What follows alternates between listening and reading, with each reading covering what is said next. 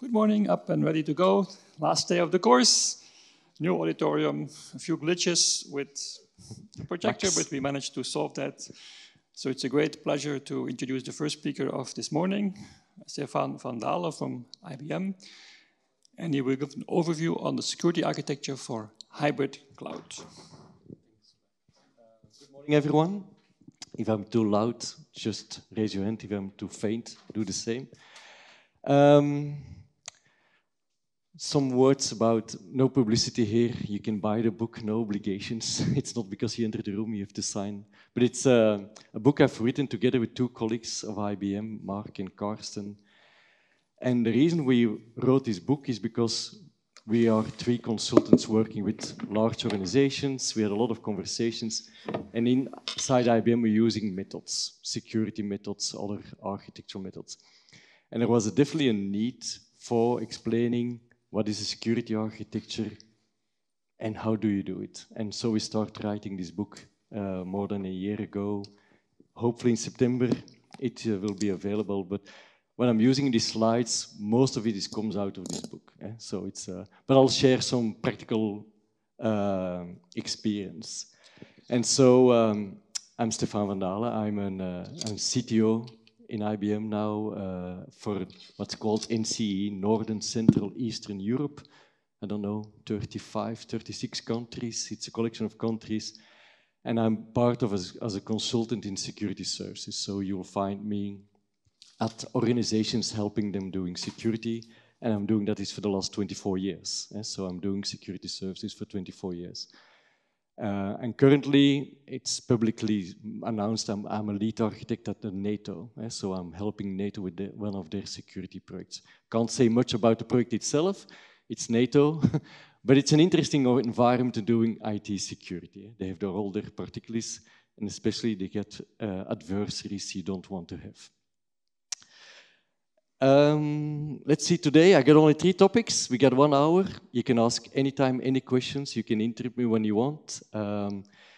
This is nothing to do with crypto. I'm not a crypto guy. I'm an end user of security solutions. Let me start with that.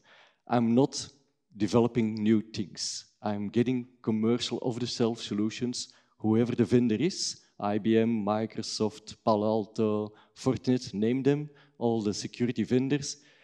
This is my input, and the constraints. So I use all the capabilities of those solutions and all the problems they bring along. So it's we are as security architects, we have a customer demanding solutions, and to help them to secure them, and I have to use what's available. That's one of my frustrations day to day, because some things work great, some things work half of what they should do. And let me start to explain what is security architecture and what is a security architect. And so this is security architecture. It's a simplified model, but I'll take time to explain it. So the most time, the person I'm talking to is the CISO or the team of the CISO. The CISO is Chief Information Security Officer. The guy that or the girl that gets fired when it goes wrong. That's the CISO. I think the average duration of a CISO in the US company was 1 year and 8 months or something like that. It has improved, but someone in a large organization is the responsible person for doing security. There's a lot of inputs. And again, you can Google on mind maps on CISO. There is a much more complex and nice one. This one, I just simplified it. So typically, you're working as a CISO in a company within an industry, retail, telco, financial services, military, whatever. So there are standards specific to the industry. There are, of course, a lot of regulations. You need to comply with the regulations of the country, of Europe, other regulations as possible. You've got, of course, all the threats, because that's special on security. It's not only that you have to deliver functionality and capabilities, there are also adversaries trying to get hold of your money, the data, whatever they're going after. And then you got the business, because every organization delivers something, products, services. That's the business. That's what brings the money into the organization. So the business also comes with needs. And last but not least, what the CISO doesn't have mostly is a budget. So there's a constant fight when I talk to CISOs, is like, how do they get more money from the board? They go to the board of the organization, they say like, oh, there are all these threats, I need more money. And the board say like, okay, why? And why should they give you so much money? And so on. So that's the input. And on the output, you see like a CISO and a team has to do governance, they have to do risk management, compliance to the regulations. They are undergoing audits all the time, financial services, every month another audit from another internal, external audits. A lot of people asking a lot of questions. You need to keep the users educated, so they should not click on that you have won an iPhone email. They still do it, but so there's a continuous education of new threats. And let's be honest, it's getting very sophisticated. The AI is not helping there, let's say. They are helping the adversaries to making very good phishing techniques. You get called by a voice that sounds like your manager asking you to do things.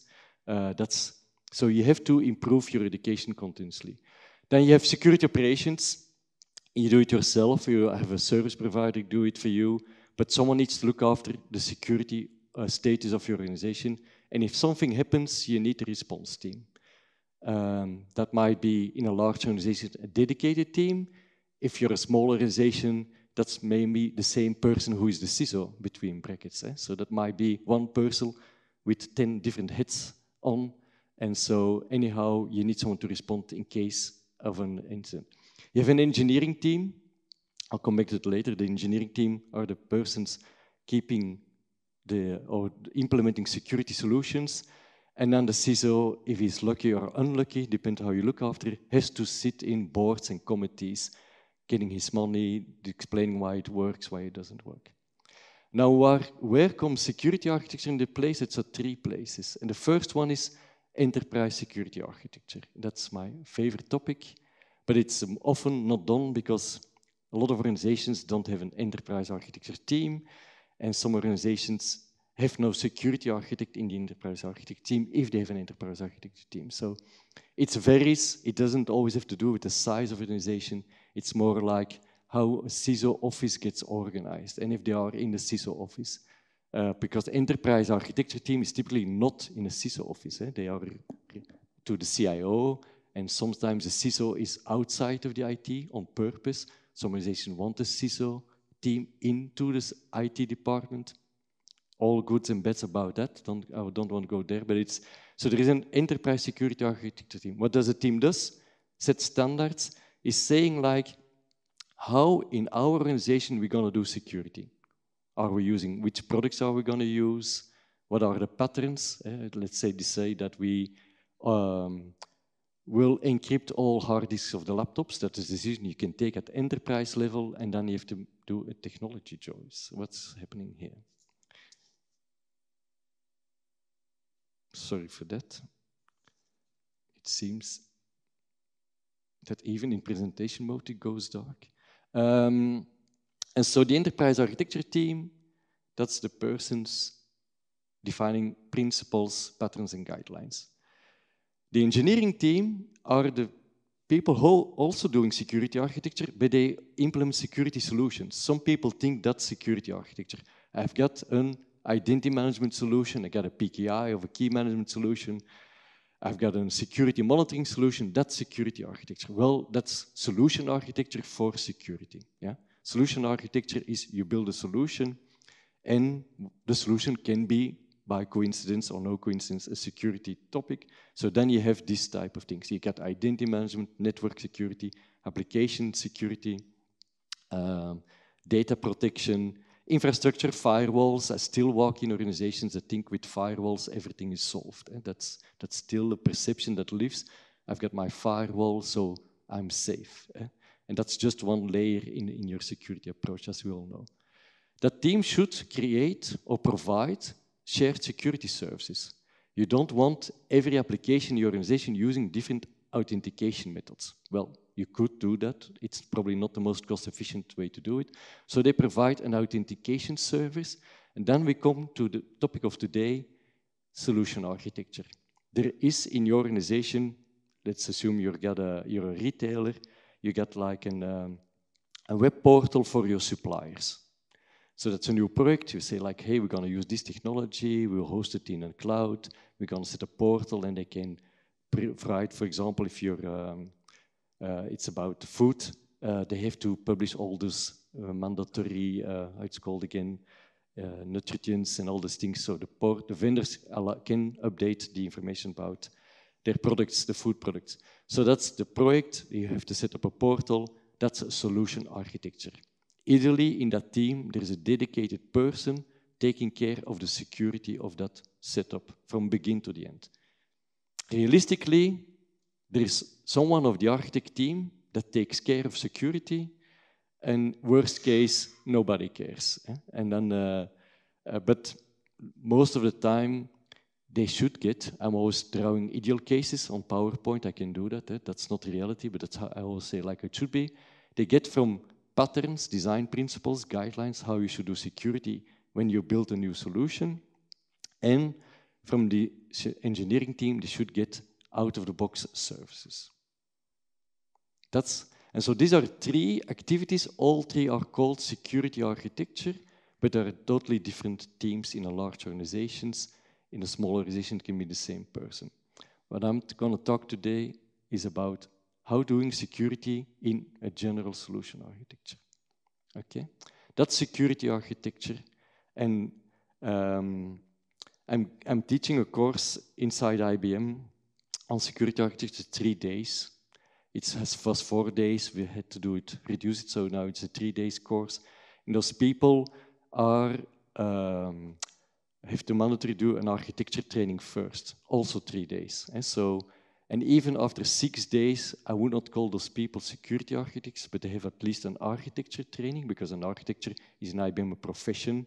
Like you can be a consultant, a project manager, and a specialist, and SRE. We got different professions.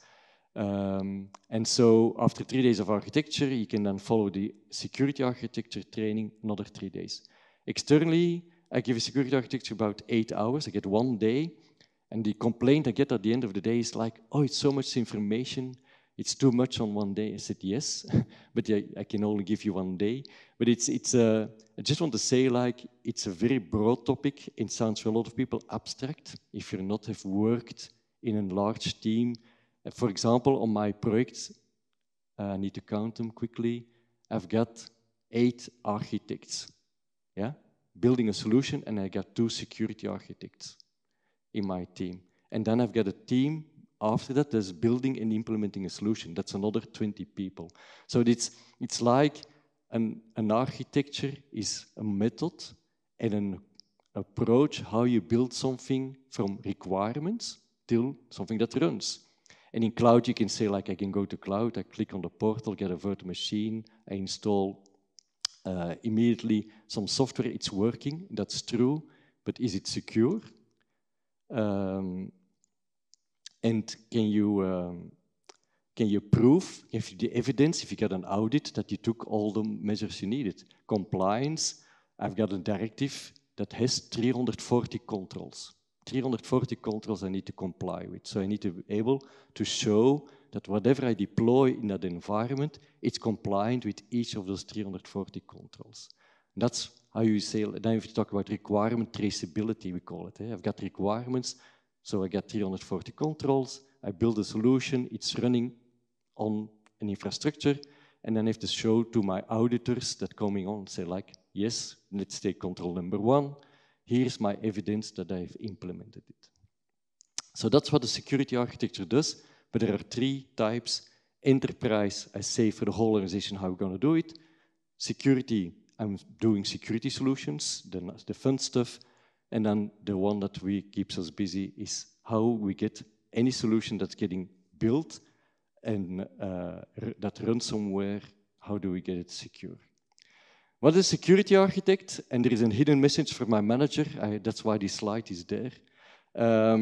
So there are 2, and I'm not going to explain what is a security architect. You can read about. ENISA in Europe has a cybersecurity skills framework, and that's something I typically give to my customers. Say like, what does a security architect do? What are the skills? Well, say you can download from ENISA a profile. And does it mean, yeah, it's not readable? Sorry for that, but so this is the knowledge, the skills they have. It's a person with a T-shape, we call it in IBM, so a horizontal knowledge about IT in general, understand the business, and a vertical being security. There's a nice website, but it's US only, it's cyberseek.org. Cyberseek.org helps people to find security professionals. And so you can say like, oh, I started as a security engineer, I became a threat analyst, I want to become a consultant.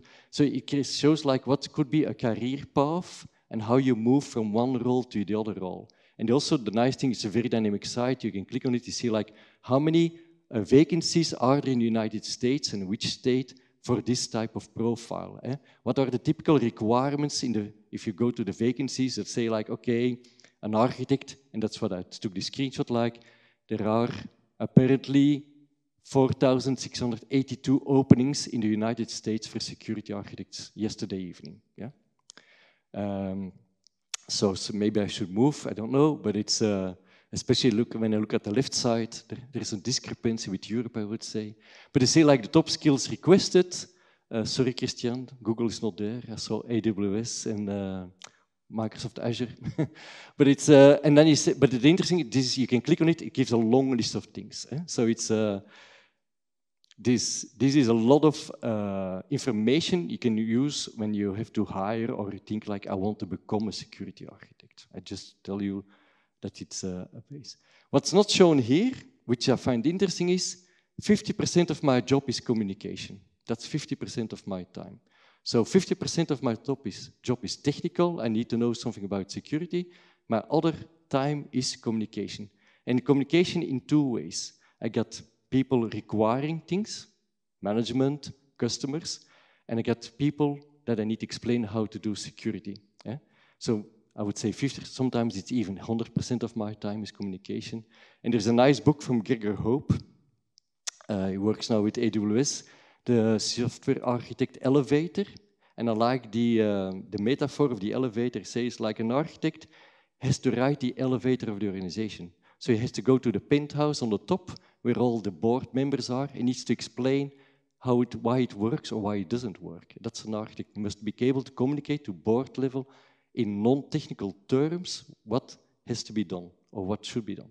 But he has to go in the ground floor or in the basements where the engineers are to say like which bolt have to turn on. And a good architect can communicate in all the layers of an organization because every layer, you got middle management, you got line management, you got scrum masters, you got whoever your project manager, whatever your counterpart is, an architect has to do a lot of communication.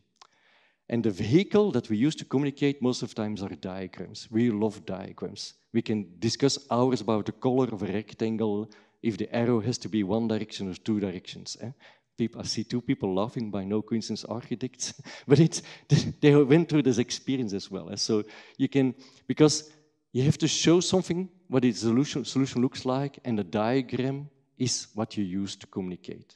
Because you need to explain to some people which are totally non-technical, what's the problem, how we're going to solve it.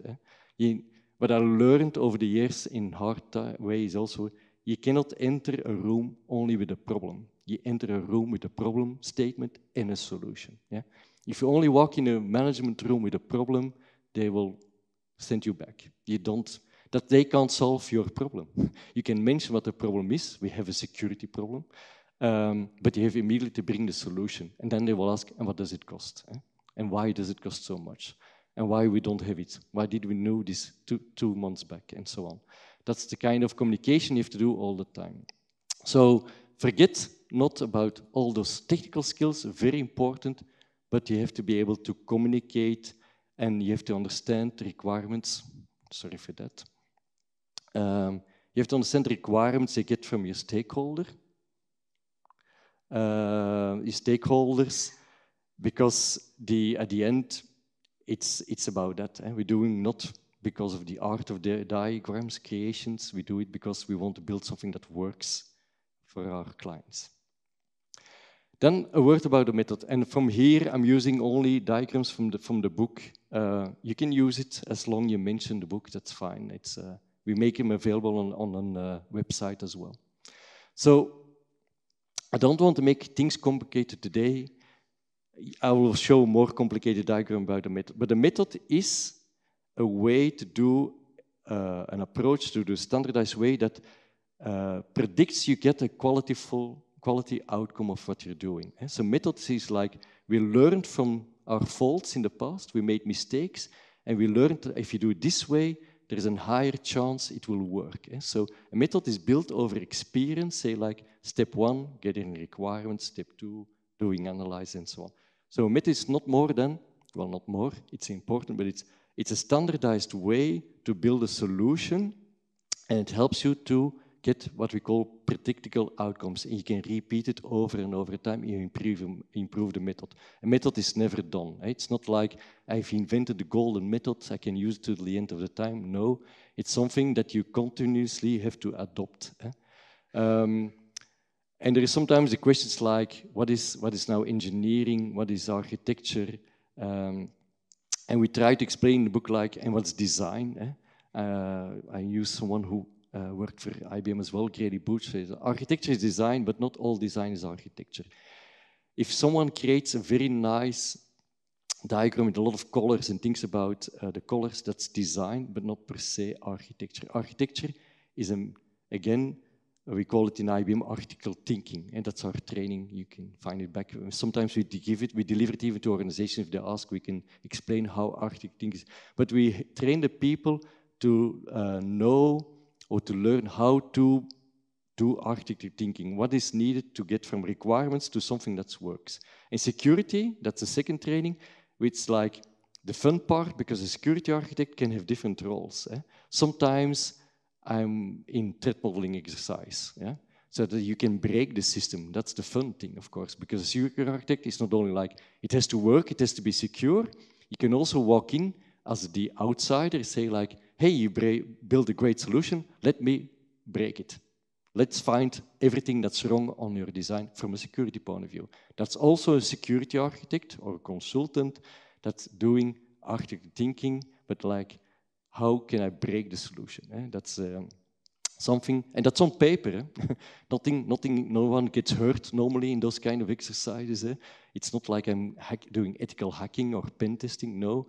I look at diagrams, I understand like what's the data flow, where it comes from, where it goes through, what kind of technology are you using, and then we try to understand like what's the weaknesses, because also in a design there can be a weakness or vulnerabilities. The worst vulnerability you can have is in your design, because if you fix that when it's already running, that might have to do, you have to go back to the drawing table. And so architecture is sometimes called an art. Real architects making buildings, they think about how the facade looks like. They have to think like, it has to be nice. In IT, in architects, some things we don't have to be nice. That's something someone is doing user experience design. They get endless discussion, how the size of the button has to look like and the color of the rectangle and so on. And so that's not typically for an IT architect or a security architect, but it's more like, it's not a scientific way. There's no, it's not like engineering. Engineering, I'm an engineer from education. Engineering is science. Architecture is a little bit more than just science. You can do a lot of things to make it scientific, and that's what we try to do, is we try with the method to make it more science than just gut feeling based type of decisions. And so architect thinking comes with first a common language, because that's a challenge. If I talk about an operation model, a term used in IBM, and my counterpart doesn't know what an operation model is, it doesn't help. So I need to explain like what is that. And also if I talk like a node or a system, a network, you can't believe how many terms do exist for network. So if I say it's a network, what do I mean? Do I mean a subnet? Do I mean like something connected to a cable? Is it a Wi-Fi? All those things you need to have. You need like a common language, a taxonomy, a dictionary, whatever it's called. You have like practices. it's like it's not a list of activities. It's like you have examples, templates, patterns, and you have to use practices. Practices are typically around teams, identity and access management, network, and so on. And also, what happens sometimes still is security is done in a corner by a small team. No, that doesn't work. Security is part of the team. It's, you see that in DevOps a lot. You got this what he called the security champions. A developer who has the head of the security champion should keep the whole development team honest, the DevOps team honest about their security. When you do peer reviews of code, that's the persons looking after the security. And architecture is not about design. Again, it's about the end-to-end from requirements to operations, not just designing one aspect. And when we start writing this book, it's like there are a lot of teams. We all see them passing by. We try to make it all together. Again, compliance is the one you start with. Compliance is not security. You can be 100% compliant with a control framework and your data still can be on the street. So compliance is just, there is a regulation, that regulation puts you criteria and controls, and you've shown that you adhere to that. That is a foundation, a start, but it doesn't say something not about risk. It's improving with DORA. I don't want to go there, but there are better, and the regulators try to adapt to the reality as well.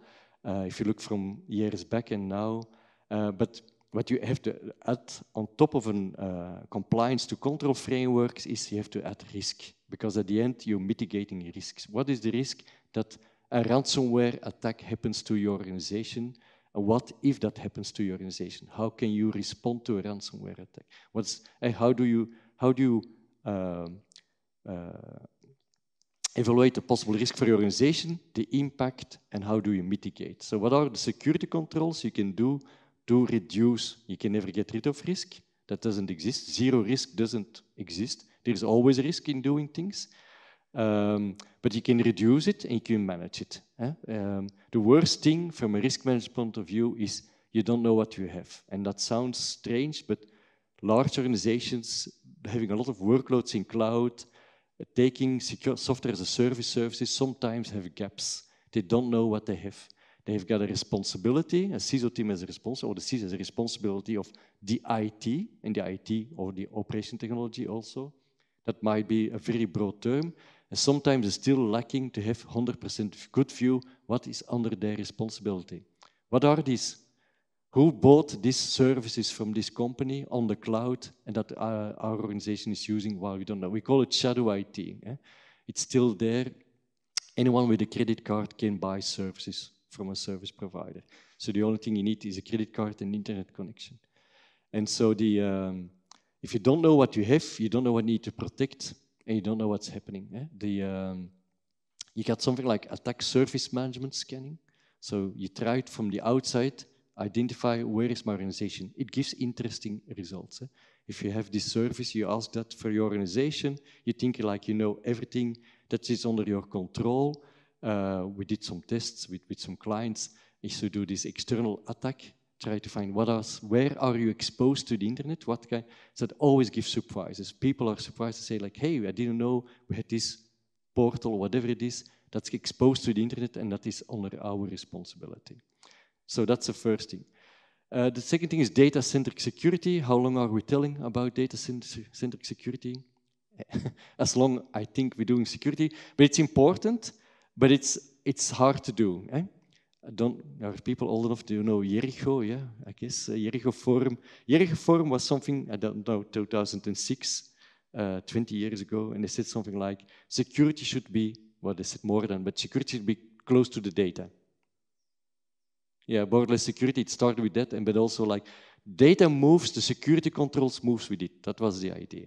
So if I get like I'm working for a car manufacturing, I designed the new car, whatever brand it is, and that should be stay secret as long as it's not delivered, because there are people always interested in car design, so I need to protect that. But if I move that design from one system to another system, from R&D to production, how do I protect that? Because the data moves, but how do I get the security controls moving with it? I'm not saying impossible. There are solutions, but it's hard. Data-centric security is about that. The other thing is zero trust, my favorite topic. I'll come back on it later. It is overhyped. Maybe I should blame Kulti as well, but the problem is what with the zero trust, the principles are great. Security vendors overhyped it a little bit and people got like fed up. Oh, you're back with zero trust. But let me have one word on it later. And the last thing is secure by design. That's also nothing new. The orange books are about that. The common criteria is about that as well. Secure by design. If you build something, how do you make it secure by design? Hopefully less issues when I start using it. Okay. So this is a more complicated diagram about architecture. No worries, I'm not going to talk of every rectangle. I could, if we had some more time. But this is what this security architect looks like. On the top, there is a context.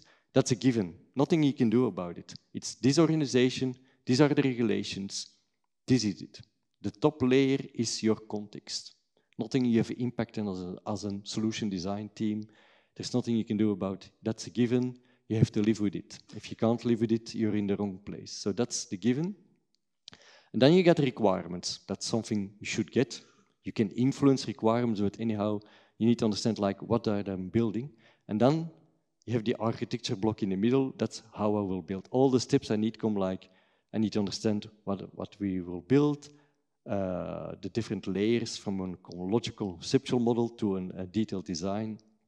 And then we have to say how we're going to run this. Because before DevOps, in the good old waterfall times, we built a solution, we throw it over the wall, and then operations, they got it in their catch it, and then you have to install it and run it. That's now with DevOps, we got different ways to do this, but still you need to define in your design already how we're going to run this. And a security architect is everywhere in the... Is it like, where is security architecture? Well, it's not explicitly mentioned. There are some specific things like threat modeling and threat detection that are security-specific artifacts, but security architecture comes into place in every step. It's end-to-end, because in the training I'm giving, I'm explaining like when in a solution architecture or a project, when the security architect gets in, it's always too late. Sometimes I get like the design is done and say, oh, you need to secure it, here's the design, fix it. I said, well, I might have to change your design from a security point of view. So a security architecture starts with the requirement analysis, doing the architecture and the operations. There are two supporting elements in an architecture. That's the assurance. Assurance, what I said, is like the traceability. You need to understand like what are the needs, but also what are the threats, because we are mitigating risks, and how do we test against that. And the left side is architect decisions. I'll come back on architect decisions, because that's the most important of all the artifacts. We can argue about a lot of which are important, but the most important is architect decisions. Especially in reality, you don't have much time. You get a sprint of 6 weeks.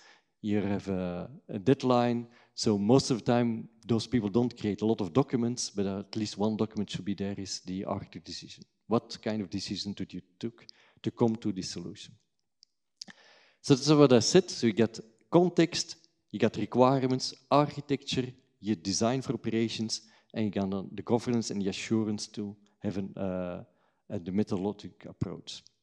So now, why are we doing security architecture? That's something, and this is the answer. Why are we doing this? Because that's the reality. This is a very old diagram. People knowing mass. This is coming from Method for Architecting Secure Solutions. And so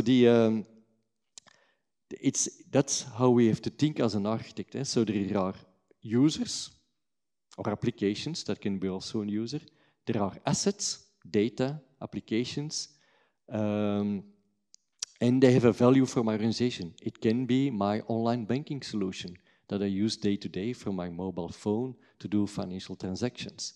So the asset is clear, that's the money on my account, that's important. So I'm the actor.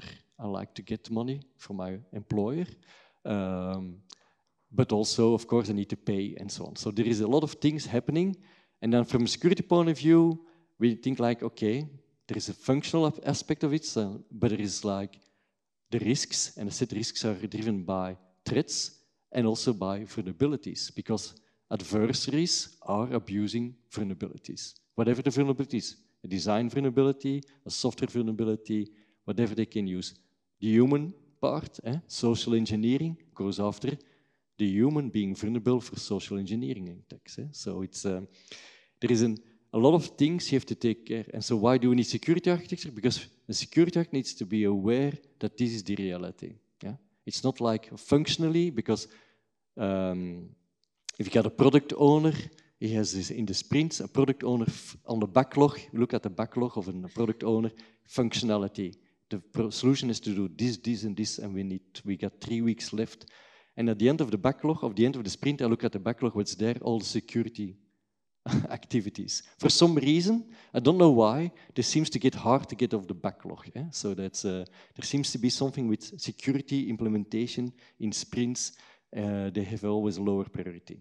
So what we typically try to do then is like, we create a separate backlog, and we say like, okay, let's have a security backlog, and you don't go in live if you don't have ticked off all those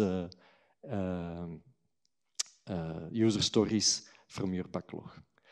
So that's the reality, and that's one reason why you do the security. There are other reasons, like it's about coping with these threats, and that's why encryption, of course, comes in all the time, but it's protecting data at rest when it's in transit, but also when it's processed. If you've heard about probably confidential computing, it protects even data while it's processed, because in a normal context, you protect data when it's transmitted, you protect the data when it's stored, but there might be ways, there are famous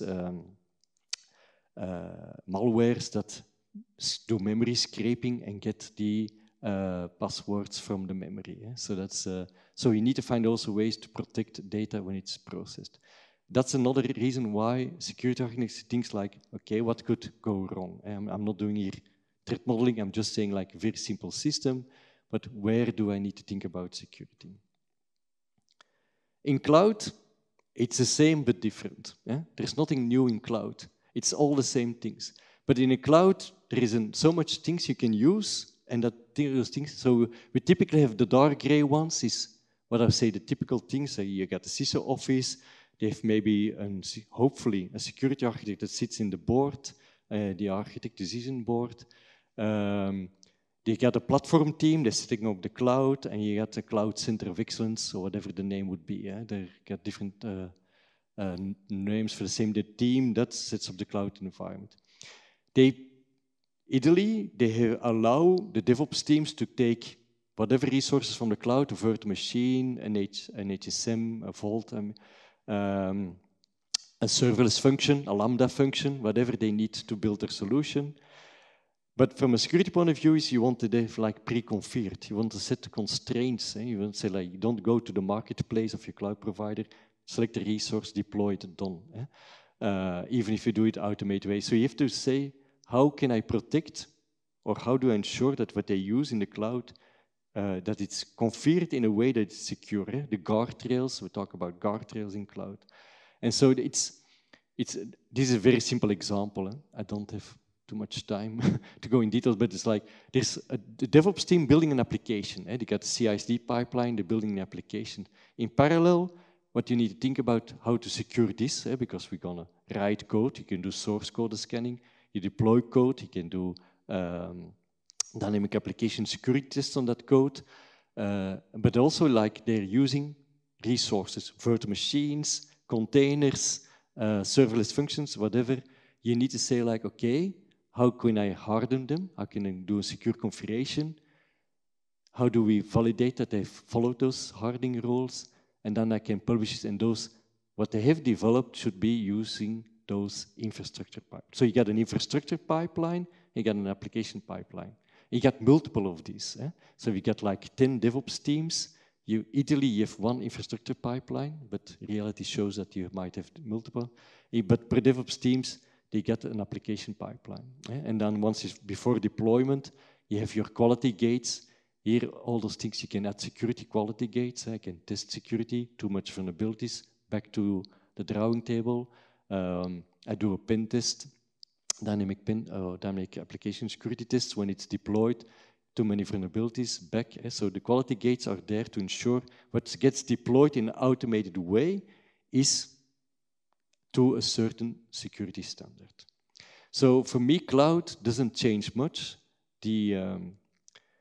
When I saw it, let's say, the rise is maybe a big word, but let's say end 2018, 19, and 20, when the cloud really becomes common, a lot of security offices were struggling because the automation was something they didn't have. I give a simple example. I got a web application firewall. Behind the web application firewall are two applications, Portal 1, Portal 2, two different DevOps teams. So you have to deploy the policies on a web application firewall to protect your web application. Now, who can change the policies? Whoever has the permissions on the web application firewall. Do you want to give that to developers? No, because the first thing you do is turn off the policies because their application then works. That's the reality. I've seen it in banks. They say like, oh, my application doesn't work anymore. Should I fix my code? No, I can change the policy of the web application firewall. So I disable this SQL injection, and then suddenly my application works again, job done. Reality, I'm not joking, that's how it goes. So you should not give the permission of a DevOps team to change web application firewall policies. So that means that suddenly the security office needs to define policies and they become part of the pipeline, or they're part of deployment, because a DevOps team wants to deploy automatically a new version of the portal, and then someone needs to get at the same moment the policies deployed. So there was a totally new given for CISO teams. Say, how do we interact? How do we contribute to security in an automated way? So that's and the other thing is, of course, if you get different DevOps teams beside the same firewall, web application firewall, you don't want them to screw up the policies of the other ones, because typically that web application firewall, the permissions might be very coarse-grained instead of fine-grained, and meaning like someone who can change policies can do it for any application. So that gives some interesting side effects as well. Was it? Yeah. As I promised, one word on zero trust. I need to keep an eye on the time. Zero trust is always verify. Never trust, always verify. That's the idea. So the old days when we started and firewall was enough is long gone. The zero trust is defined in, I think, 2011. The first one who implemented was Google after the famous Aurora attack. Beyond Corp was created. That was the first zero trust-based solution. It took how much? 10 years before we had other zero trust solutions, let's say. But the most common one, and that I use as an example, is zero trust network access, because we all know VPNs. VPNs are very secure. I got my workstation, establish a VPN, I get an encrypted tunnel to my company. So everything is encrypted in transit. I'm good from a security point of view. What's the problem? I might go to the wrong site on my laptop. I've got my VPN up to my company, I got malware on my laptop, and the malware also likes a VPN tunnel to get to your organization. That's the problem with VPN. So it's an open door. It's like you're at the office. A VPN is like I'm at the office. I can connect somewhere. I get an extension of the internal network on my laptop. So it doesn't protect you against that. You can say like, yes, but I can, of course, limit the, sorry for that. I can limit the type of applications you can go to. This is the VPN concentrator, the gateway at the end. So you can do things, that's true, but we learned the hard way that VPNs are not protecting against malware attacks from the laptops. So how can you do it differently? Zero trust network access, just one example I'm giving here about zero trust. So instead of a VPN, I put my policy enforcement point, sorry for that, it's PEP, that's a policy enforcement point, something that enforces security. I put it outside of my organization. So the enforcement, if I say like, I want to go to this application, the decision is taken here. If you're not allowed, you don't even get in. Here, the decision is taken here, if you're allowed to access. So you're moving, or possibly here, but I can tell you, Corona, I don't want to count the number of companies who set very fast a VPN to have the people remote working, and the VPN is typically set up very broad. what's the kind of access they need, the same as on site. So typically get too much access. So with zero trust network access, what you're doing is like two things. You put the policy enforcement authorization. The second thing is like you establish the connectivity from this proxy outside. There's no longer incoming traffic. It's no longer ingress, it's egress. It's outgoing traffic. For your firewall, there's only outgoing traffic. It doesn't allow traffic in. Suddenly, the whole thing's changed. So this application is no longer exposed, even it's only through VPN. This is not a public-facing application. It turns the logic at network level. Yeah? So this thing can broker traffic from this device to this application. It becomes a broker, but the fact you change the order of the traffic is totally different given. Yeah? So that's a way to do zero trust, because it's now only people who have defined a policy for this application can now access the application. And the second thing is this firewall doesn't allow anymore any incoming traffic, only outgoing. There are other challenges. How do I maintain this laptop up to date? Because I cannot reach out to it. They have solutions for that, but it's a totally different given. Okay, some words on building architecture. Need to take care of time. So the idea of doing architecture is, as I said, you have to build a system context. That's like I put a black box of my solution. I build a solution, create a black box. Which are the actors? I create a logical solution, because logical solution is like I need an online banking solution, I need a firewall, or that's not even a functional block, but it could be that you think about that. So you need like logical capabilities, and then you build the solution itself. And we do call it in our book a deployment architecture diagram, because we had to use something that's not from IBM in our book, and we use the C4 model, and C4 using deployment architectures. What's in a name? And so you always start like that. You got a system context, you build your components, and then you make your detailed design. So the deployment architecture. The system context is important and very simple. It all sounds very simple. Put your solution, make it a black box, and then say like all these actors I'm communicating with. Human actors, system actors. Do I have connectivity over the internet? Is it only internal? What kind of interactions do you have? And you can say like, and also you see like the use cases. If you have an end user, the employee, you can log on, view a report and things like that. So it's a first analysis that you do, like I got all the requirements and I don't care yet what's inside in my application. I just want to understand like what are all the acts. That's the first thing you do in architecture. Then the next thing is threat modeling. One of the steps, you build your logical components, and then you see like what can go wrong. So you say like, what are the assets we need to protect? What are the possible threats? What are the type of actors, internal, external actors? And that's what are the mitigating controls. Again, you cannot stop things from happening, but you can define mitigating controls against all the possible threats, and depending where the threat actor is. That's how you try over the different phases of your design, because you now here on a component model, but ideally, once you get your detailed design, you do it also when you get the technical design and the data flow. You want to understand like what kind of data is going from which system to which system, and what are all the intermediate connectivities. So the end-to-end security, how do you implement that? You have to know, at a certain point, you will decide what technology will you choose, which cloud provider, which platform as a service, infrastructure as a service, function as a service, container as a service. I'm forgetting some other abbreviations. Whatever we're using, you make technology choices. And once you get made these technology choices, then you start doing like, how am I going to deploy this?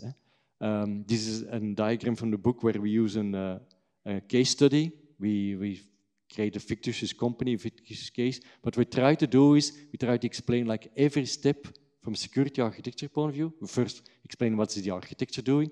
And then we say like, okay, put the head on security architect. For this case study, we explain for each step what are the security things you have to do. We talk about threat modeling, about zero trust, how you apply zero trust to the solution. And we start building diagrams, as I said, favorite topic. You can't believe how many hours we spent with the three of us to discuss diagrams, because we're three architects, so that took too much time. But anyhow, we had to find a way that we could say, like, this is something that has the same meaning for everyone. And then you start putting the elements, because in a cloud solution, you got a lot of things you get as a service, function or platform, whatever you use. There are things you have to build your own still, because here in that case study, we are developing an application ourselves. I forgot the abbreviations. It's the, it's here, sorry, Clean Air Guilford Cloud solution. So we got a test environment, a development environment test, and then we got a production environment. So we're saying like, okay, we're using all those services, and then we got all the actors, all the things that needs to interact with our solution, and how we add security to that. Because in reality, this should end up in Terraforms and the Jenkins of the world, because you want like automation again. There are solutions, and I didn't talk about AI yet. I didn't say AI, but there are solutions that can, from diagrams, you can deploy in the cloud the solution itself. But that means you need much more of this. This icon doesn't say to a Terraform, how do I build or deploy a solution? So there is, of course, metadata needed behind the scenes to get this organized. So the automation is not only when you start writing code, the infrastructure as a code, but the automation you should think about, like, if I'm building diagrams, can I use them as something that will lead to the deployment of resources? Now, the other way it exists as well, that's the lazy for the architects like me. You can go to a cloud deployed solution and build a diagram to tools. That's easier, more convenient, goes faster, and it sometimes goes wrong, but okay. There are tools that also build diagrams for you based on existing deployments. That's especially when you have to change something, you're not the one who designed it. You say, like, okay, what's my starting point? It's never a green field. Well, never say never, but typically you start from an existing solution and you have to build something on top of it to change it. And yeah, that's a little about it. And I don't think I'm doing from time, but I think I've got 3 minutes left, so that's fine. This was a bit a rush, but I tried to explain what security architecture is, what a security architect role is, and like I showed some steps out of the book. If you got time, you can. It's available on O'Reilly. If you get an O'Reilly account, you can read it already today. But I hope I give a little bit feeling like what's security architecture. You didn't hear me talking about crypto and different the protocols and algorithms, but that's something, as I said, we as an end user of security solutions, we have to do with what we get. And that's sometimes easy, sometimes hard. Maybe any question? I don't know. I don't want to go over time. No questions.